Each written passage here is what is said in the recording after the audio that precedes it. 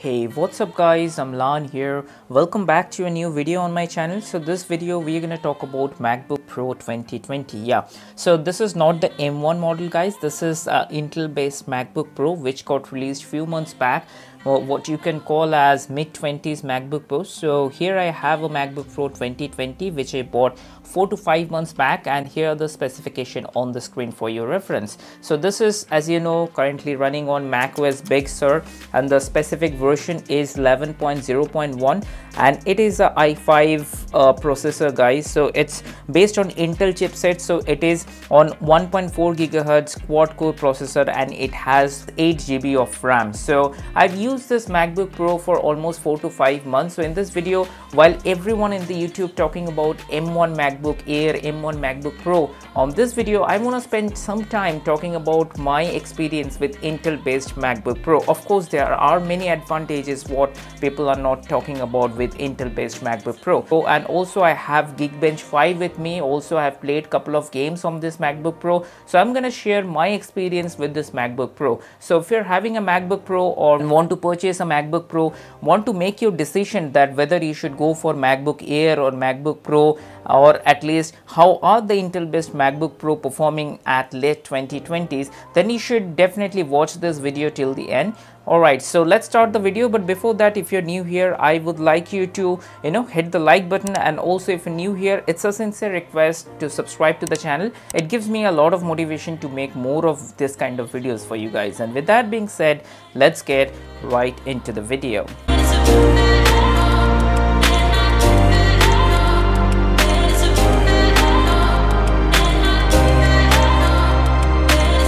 Alright guys, as I shared the specification with you in the beginning of the video, so as you can see I have already GeekBench 5 scores with me. I've run this GeekBench 5 and it detected my model as MacBook Pro 13-inch and the build is detected as i5 Intel based Mac. Now if I go on compute, so it says that it has Intel Iris Plus graphics 645 chipset, and also if I take a look at the device, it gives me MacBook Pro 16/3.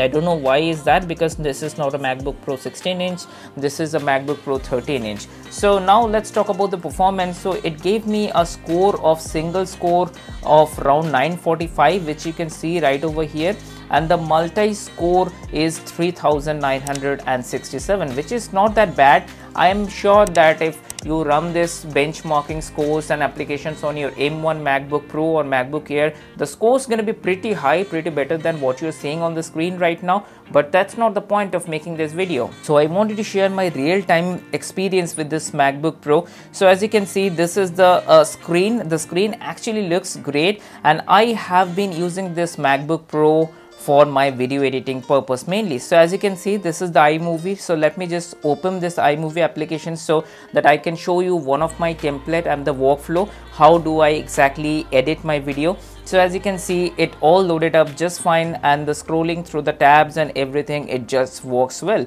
So to give you guys an idea, it's a 4-minute of video and I shoot all my videos in 1080p. So to render the video, it takes about 1 or 2 minutes. So if it's a 10-minute video, it takes around 5 to 6 minutes. So 50% of what exactly the video length is, it does take with this iMovie. Apart from that, talking about the video editing softwares, I have also used Wondershare Filmora X. So why I'm talking about this video editing software, because let's not talk about the benchmarking steps, because when it comes to the real world performance, there are few aspects through which you want to judge a machine. So this is the video editing test or rendering test is one of those things through which you can actually judge a machine, how much time it takes to render a 1080p footage, how much time it takes to render a 4K footage. So that's why I'm talking about video editing softwares. So now with this Wondershare Filmora, I have used it, but I would say it is not as fast as iMovie, because iMovie is made for MacBooks, iMovie is made for macOS, so it is pretty fast. So in Filmora, it has the good transition, good effects and text like that, everything, but to render a 6-minute video, it takes around 4 to 5 minutes. So that's the video editing thing. So also I have played some couple of games on my MacBook Pro. You might be knowing that MacBooks are not very famous for playing games, although I have played this Life is Strange 2 game. Also before this I have played Life is Strange and other games, small games like that, and it handled the game very well. As you can see on the screen right now, it is just loading the game Life is Strange 2. If you haven't played this game, it is by Unreal Engine, and it is one of those beautiful games that gives you a storytelling kind of feature, and you get to choose to what exactly needs to be done, and your choices really makes a difference at the end of the game. So while I'm talking to you about the performance aspect of this MacBook Pro, if you are having a MacBook Pro, then definitely I would suggest you play these games. It is actually one of those games that you would actually love playing on this MacBook Pro. So let me just quit as of now. Alright guys, so apart from that, let's talk about the system performance, and let's talk about the preference and the option, what has changed with macOS Big Sur. So as you can see, now we get to see the new wallpaper backgrounds, and with macOS Big Sur, so if you guys are having a MacBook Pro, you might have already got the update of macOS Big Sur. So I would say the macOS Big Sur is just a perfect combination of iPadOS and iOS. So if you mix and match the iPadOS and iOS, it gives you macOS in a bigger screen. So that's what I feel about it, because it has the control center, it has the notification toggles, things like that. So as you can see, it has all this widget tiles which is there on iPadOS and iPhone iOS as well. So that's what I feel about it. And with this MacBook Pro 2020 Intel based, it is all performing very well. So do I have any complaints about this MacBook Pro 2020? No, I don't. But if we talk about video rendering, you might have seen videos on YouTube that people are doing video rendering tests side by side with Intel based MacBook and M1 Silicon chipset based MacBook. So of course, with native softwares like iMovie and Final Cut Pro, MacBook with M1 based chipsets will perform better. They are supposed to perform better, but this is not a bad machine. And also at the beginning of the video, I said that there are few advantages with Intel based MacBook Pro. Let's talk about that. So let me just open the utility section and I will talk about it. So in the utility, as you can see, this is Boot Camp Assistant. So this basically, I made a detailed video about Boot Camp Assistant, what it does. So if you're having an Intel based MacBook and if you want to use Windows operating system, I know that this is macOS and this gives you all kind of flexibility, and you love MacBook, that's why you bought MacBook Pro in the first place. But still, if you want to have that kind of Windows experience side by side, then Boot Camp Assistant comes into the picture. So if you're having Boot Camp Assistant in your Intel Macs, definitely you can use the Windows operating system side by side. I have a detailed video. I will leave a card around here so that you can go ahead and check the full process about Boot Camp Assistant and how to install Windows.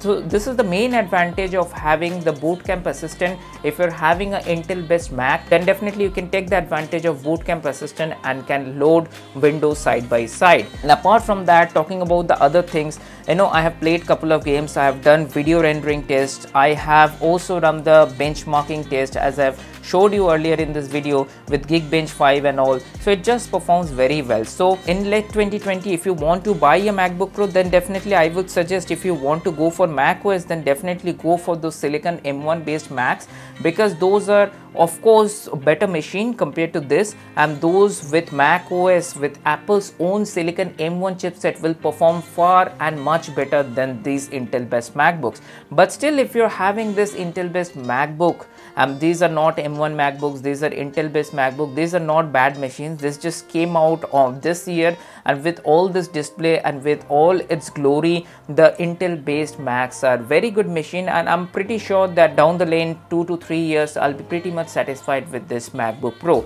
So in this video, I just wanted to give you my experience and overall talk about the performance aspect and gaming aspects, video editing aspects, and whether at the end of 2020, if you're having a MacBook Pro which is Intel based, whether you should regret it, because this just came out 3-4 months back, and Apple has just again released M1 based MacBook which is right now available. So if you're having Intel based Macs, don't regret guys, you have the flexibility to use Windows. And apart from that, there are other softwares which are as of now not compatible with M1 MacBooks or MacBook Pro. So they're using some kind of plugins, Rosetta, to use those applications, which is as of now buggy, but it is a transition phase going on which will be fixed in near future.